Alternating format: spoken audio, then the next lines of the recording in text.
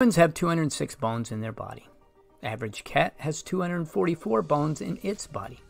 Snakes, the most bony animals, have around 1,800.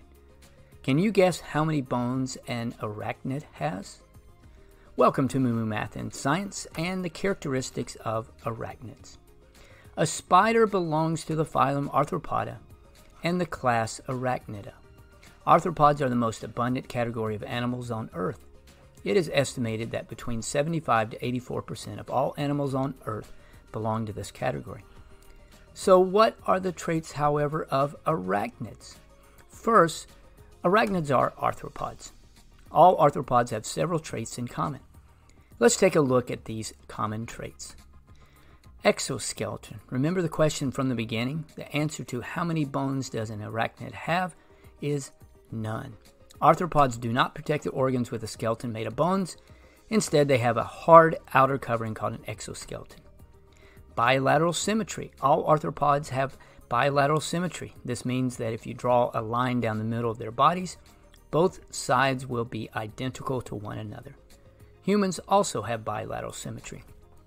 Bodies with regions.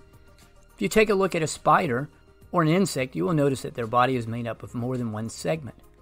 A spider has 2 segments, and an insect has 3, a head, thorax, and abdomen.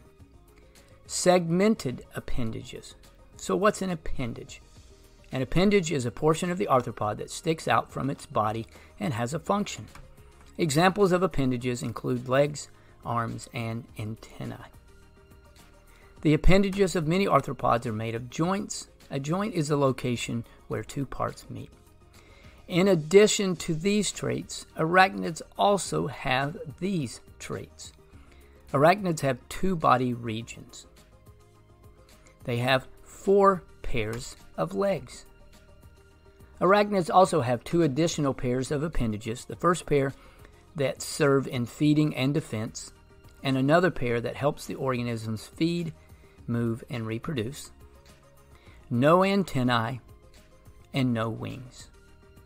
So common examples of arachnids would be funnel web spiders, a black widow, a wolf spider, mites, and a banded garden spider.